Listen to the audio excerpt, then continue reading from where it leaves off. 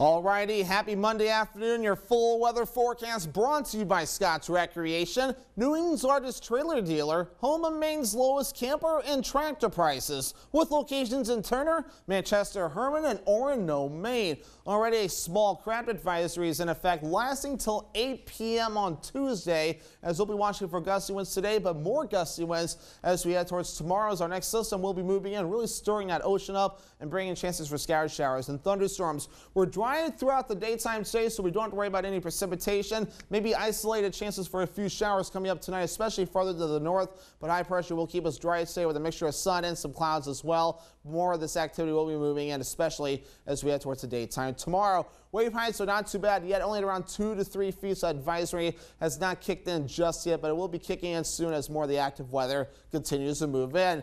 Already gusty winds will be an issue too today, getting up to around 20, maybe 25 miles per hour in a few areas, but calming down tonight briefly. But then tomorrow, gusty winds up to 30 miles per hour are possible as that system begins to move in and bring with it some precipitation.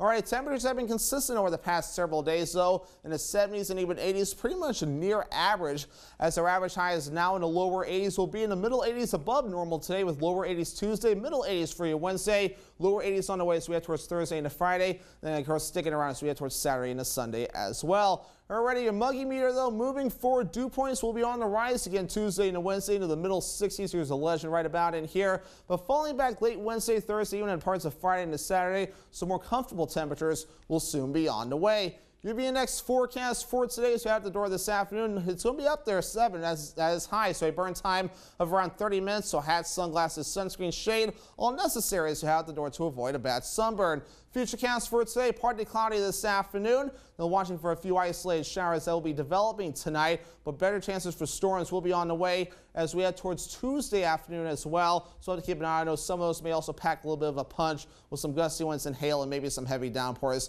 as all this moves in. We'll keep that going at least until Wednesday morning before that begins to back off briefly. We're right along that line for that marginal risk overall, so nothing completely ridiculous. We'll need to monitor the storms that will be developing. And as for the rainfall overall, some decent rainfall further off towards the north, but most of us so less than 1/10 of an inch possible. Some locally heavy downpours cannot be ruled out. Middle 80s today, partly cloudy and breezy. That southwest wind getting up to about 25 miles per hour. Later on tonight, middle 60s on the way, mostly cloudy with a few isolated showers. South wind getting up to about 20 miles per hour. Scott's Recreation extended forecast. More storms as we head towards Tuesday. Again, some of those may pack a punch with some gusty winds and a little bit of hail. Small chance of storms by Wednesday, otherwise partly cloudy. More storms on Thursday, and same deal for Friday.